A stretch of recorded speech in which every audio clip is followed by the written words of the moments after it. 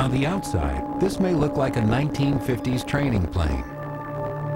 Its front surface isn't just loaded with scientific instruments, but strengthened with thick armor plating.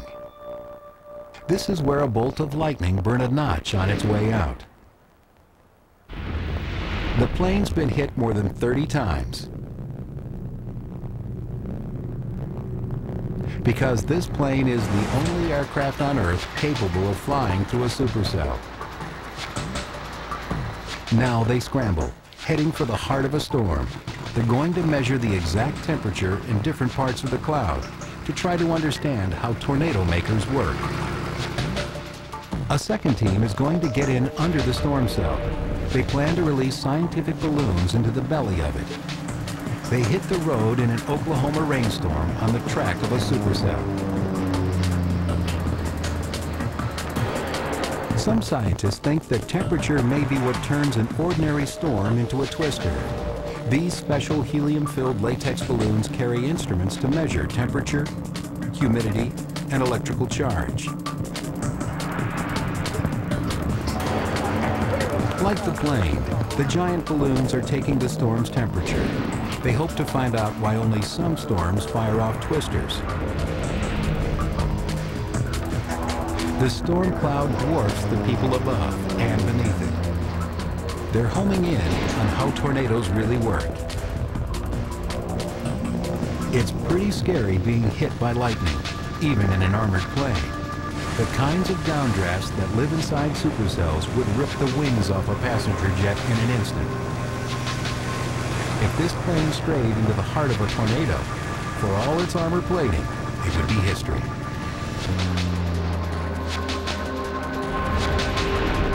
When a tornado hits people on the ground, it can be just as devastating. Tornadoes are killers. This guy's been close to the heart of one, and incredibly, he's lived to tell the tale. His testimony is vital for those trying to understand tornadoes. The first thing Tyler knew about the tornado, it was coming through the trees. People in Oklahoma have lived around twisters all their lives. They know they're killers. First priority, find a place to hide. They were saying if you're not underground, then you probably won't survive it. Tyler raced with the others to an underground pipe. They dropped down the hole and crawled as far as they could inside. Even so, they were only just out of reach of the ferocious winds. Tyler felt the clothes being ripped off his body. His mobile phone was carried away by the wind. The twister was trying to pull him out, and then it had passed. I peeked my head out to see what happened. I looked up and I mean, the whole building's gone. There were semi-trucks just all over the place, you know. It looked like a war zone. When they emerged, they encountered a scene of total ruin. The freight terminal was gone. This car had been picked up and thrown the length of a football field before being squashed flat.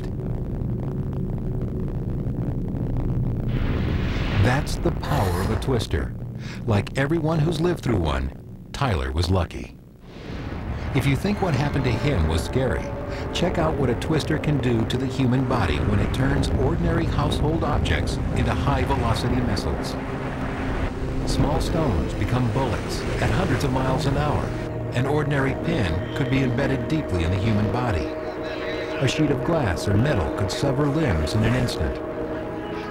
Mud can be driven deep into the skin.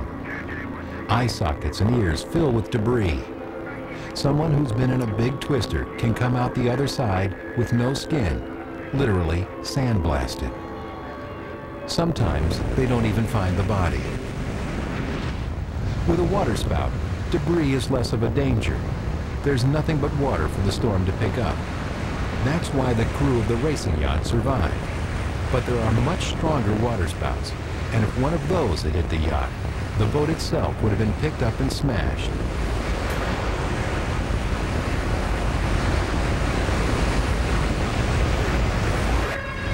Twisters usually move northeast in the United States. The Kansas tornado of 1991 was no exception. Observers said they could see 3 separate funnels swirling around one another. A small town called Andover was to bear the brunt. Their sirens were out of action. A police officer drove the streets trying to get the warning out to as many people as possible. He reached this mobile home park just in time. Almost 300 people were saved because they made it to the shelter. 13 died when the tornado ripped hundreds of mobile homes to pieces.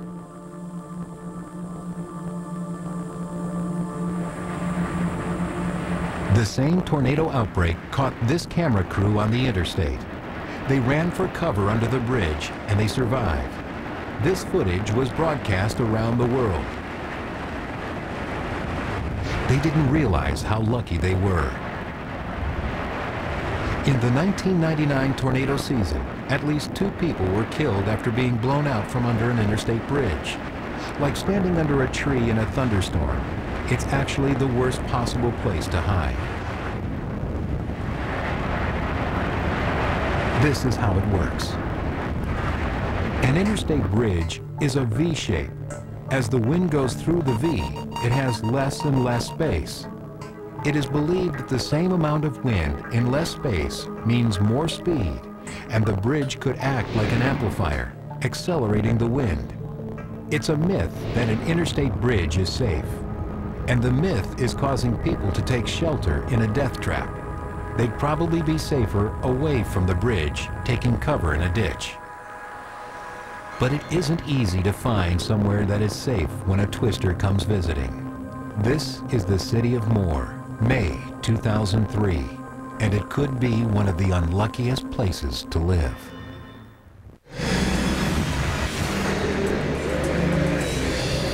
Mom, Dad, Kyle said that he took a hold of China. I got this one. Now, the Earth's diameter is 8,000 miles. 8,000 miles of digging? Whoa, he couldn't dig through all the magma. China? No way. Any holes in China? Ohio. Life's better with the butterfly. Come see all the ways you can get more done at msn.com. Enter now at weather.com for your chance to hunt real twisters with the Weather Channel. Concerned about bad breath? Forget gums and mints. Most just mask bad breath. Listerine Pocket Pack strips kill over 99% of odor-causing germs.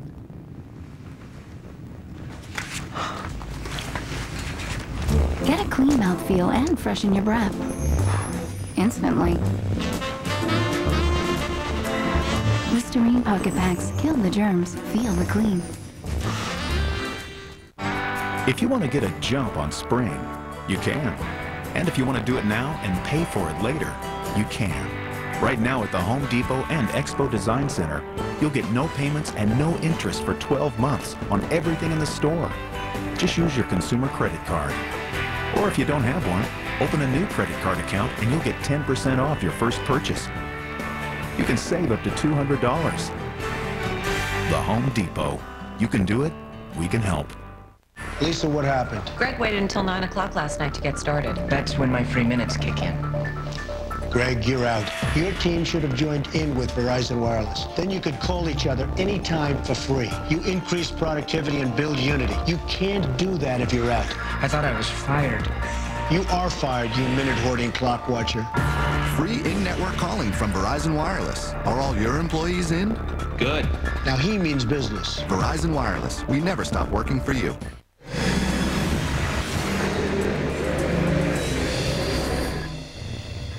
May 2003 saw more tornadoes touch ground in the United States than any other month. And one of them took out this street. It could be one of the unluckiest places to live. Tornado warnings were issued in the city of Moore 21 minutes before the twister was spotted. This used to be a home until it turned into the epicenter of the May 8th tornado. This room right here used to be my living room, and that was a bedroom over there. This was a kitchen, and kitchen area there, and a dining room right here. The demolition job is awesome and can be deadly. If a big tornado catches you unprotected in an ordinary house, your chances of survival can be slim. Round here, being ready for tornadoes is a way of life. Want to know how a tornado actually turns what used to be a house into rubble? Tornado aftermath can look bizarre. The roof and walls can be gone and the interior be left almost untouched. Even delicate ornaments remain unmoved. This is because a tornado deconstructs a house from the top down. When there's a tornado, the shape of a roof can act like an aircraft wing. Just like a wing, the wind rushing across it creates lift. That starts to pull the roof up, away from the walls. The pressure of the wind on the front wall pushes it in, blowing the other walls outwards. With the roof gone, the house simply collapsed. It's thought that an F5 wind exerts a lifting force in the region of 100 tons.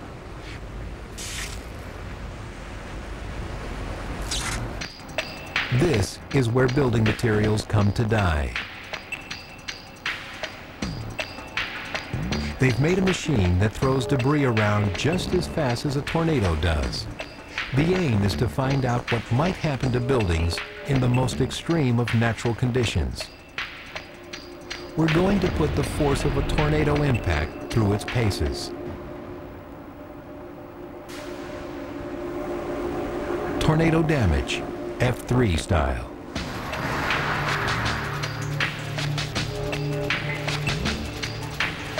This is specially reinforced hurricane glass.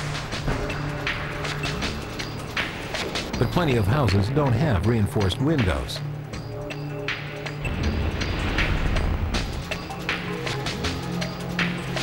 This is the kind of material many houses are built from in Tornado Alley. Even with an F3, a moderate tornado, the walls aren't going to provide a lot of protection. But now it's time to see what a twister can really do. The team reset the machinery for an F5. Now pieces of debris can be traveling at over 100 miles an hour. This test is going to show what it's like to be in a building hit by a full-force tornado. 3, 2, 1. The wall looks like it's made of paper. The furniture doesn't offer any protection either. In fact, it's the furniture that can kill you. In this kind of tornado, ordinary buildings are history.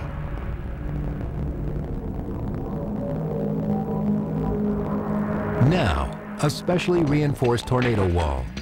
This is made of 2 layers of brick. The gap between them is filled with reinforced concrete.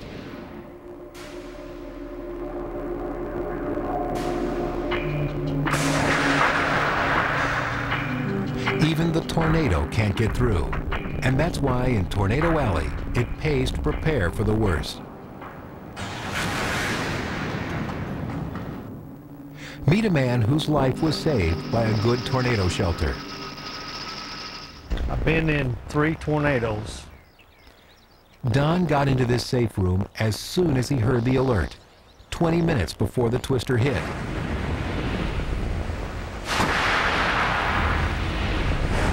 When it did, it went right over the top of the shelter. It started to vibrate as metal debris hit it with ear-splitting impact noise.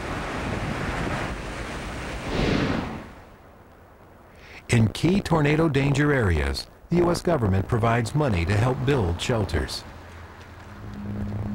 Last time a tornado hit, he sheltered in the bathroom and survived. If he tried that in 2003, he wouldn't be alive to tell the tale. Instead, he was inside this concrete box. It's constructed in a single pour, so that there are no cracks or potential weaknesses. The door is steel and locks tight. It may look pretty cramped, but you probably only need to be inside for half an hour or less. It can take almost anything that a tornado can throw at it. It's just like being in a safe. How do you describe a tornado for anybody that's never been through one? It's a bulldozer with a jet engine, and that's a tornado for you. But some people don't have any choice, and they have to get in the face of a tornado.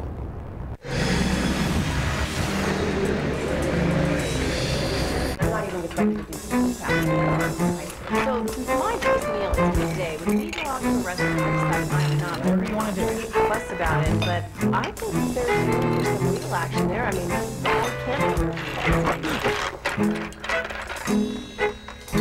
can't Stop obsessing over the floor. Unlike hardwoods, quick-step laminates are designed to take the wear and tear of everyday life and still look beautiful. Anyways, planned out a Quick-step. Floors that stand up. For the dealer nearest you, visit quickstep.com. We vacationed here every year. One day, Brian, he made this giant sand castle and said, "This is where we belong." We opened the sandbar 3 months later. After Brian died, I think some people thought that I should probably close down and move back to the real world. But this is our place. Insurance from Mutual of Omaha. This is where I belong. Help keep dreams alive. Begin today. Imagine a storm so fierce, so powerful, it can mean only one thing. Storm Week is here. Tomorrow, the drama continues. Winds overturn vehicles. Homes are demolished. Think it could get any worse? This hurricane has only just begun. Experience the awesome power. Watch Hurricane tomorrow at 8 Eastern and Pacific as Storm Week continues on the Weather Channel. Come prepared.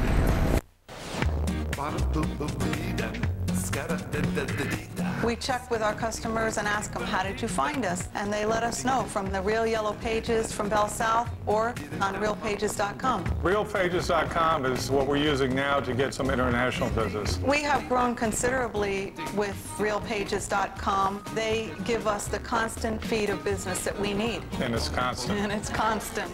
Don't miss your chance to advertise. Call 1-800-GET-REAL. Pink hearts, yellow moons, orange stars, green clovers, and purple horseshoes. They're all great things that belong in a bowl at breakfast. If you're 7. The new low-carb breakfast bowl with eggs, meat, and cheese, and 6 carbs, only at Hardee's. Your wallet.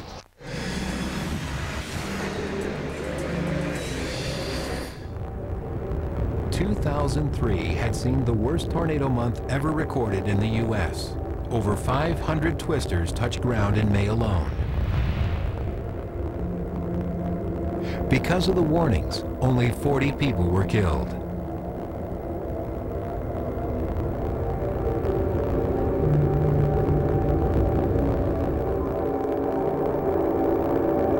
It's pretty amazing to see what the twister did to this street. These houses were rebuilt after the 1999 tornado. So were the ones that used to stand here. It's extremely rare for 2 big twisters to hit the same spot. This street is that spot. Usually the closest you can get to a twister is to examine the destruction it leaves behind. Once we know the level of damage this tornado caused, we'll know how severe it was. That lets the scientists estimate the wind speed.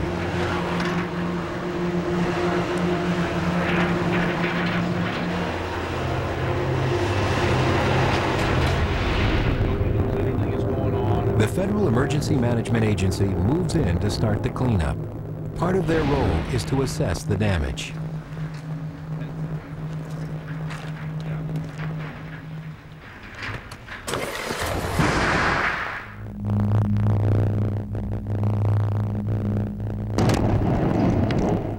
Smashed furniture, debris all over the place. The corner of Lawton and Northwest 12th Street, where there used to be a street sign. This is the direction the tornado took as it powered through here. And this is where the street sign ended up, embedded in the upstairs landing of a nearby house, more than 200 yards away. Northwest 12th and Lawton Avenue. Because that's what twisters like to do. Pick things up and move them around. One of the most amazing things about tornadoes is their ability to move huge objects or to carry smaller pieces of debris for hundreds of miles. June 8, 1995, Pampa, Texas. There's a tornado alert in force. This isn't a killer twister. But as the storm passes through an industrial area to the south of town, it picks up staggering quantities of debris, from huge things like vehicles and bits of buildings, down to small personal items like photos, checkbooks, even receipts. If you think the destruction the funnel causes is amazing, just wait and see where some of the stuff it grabbed ended up. The aftermath of the Pampa storm is the centerpiece of a study into what happens to the debris that is carried off. Some of the items picked up by the twister can be traced.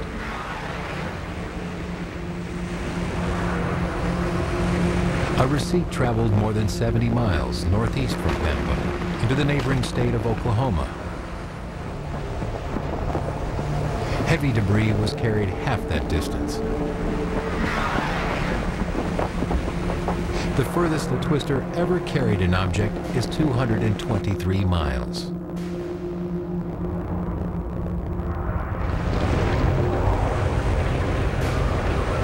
There are two ways in which tornadoes pick things up. With light objects, the updraft carries them. This means they can be pulled right up into the supercell itself. With heavier objects, shape is crucial. A car is not that different in shape from an aircraft wing. If the wind's blowing fast enough, it can lift the car off the ground altogether. But if the car changes the way it's facing the wind, the lift can disappear in a flash, and the spinning funnel spits it out, back onto the ground with devastating consequences.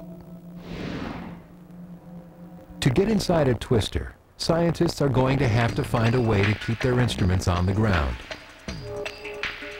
These revolutionary red cones are one way of doing just that, and they are the only scientific devices ever to have been through a tornado and come out the other side with accurate pressure readings. It takes years of experience to accurately predict where there's going to be a tornado. The winds need to be in the right direction.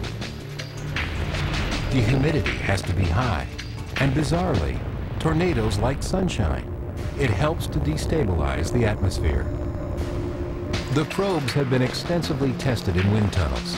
They should be able to stand up to the winds of even the most vicious twister.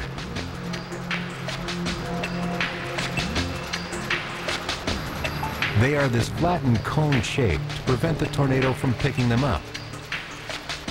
Each of the holes in the surface of the probe is the entry to a pressure sensor, and from the weather data, they can actually measure the speed of the wind in the tornado. The only problem is getting it into the right place. No one else has ever done this. It doesn't just take the right technology.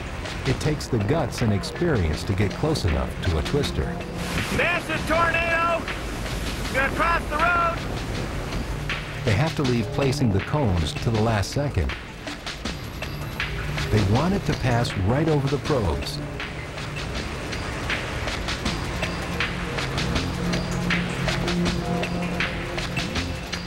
But now it's time to run for it. Let's go! The probes are designed to survive a tornado, but the team is not. They have to retreat to a safe distance in the van and wait out the twister. They don't know if the probes are going to make it. Tests are one thing, tornadoes are another.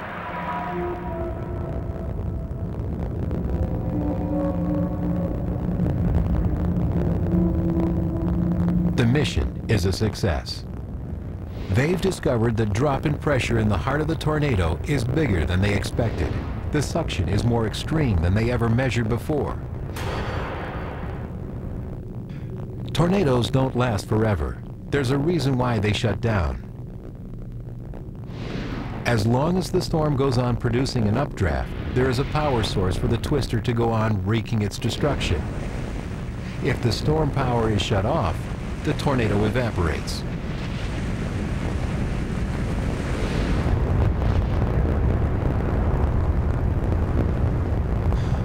All twisters do eventually come to an end. One thing's for sure, all big tornadoes will leave behind some kind of damage.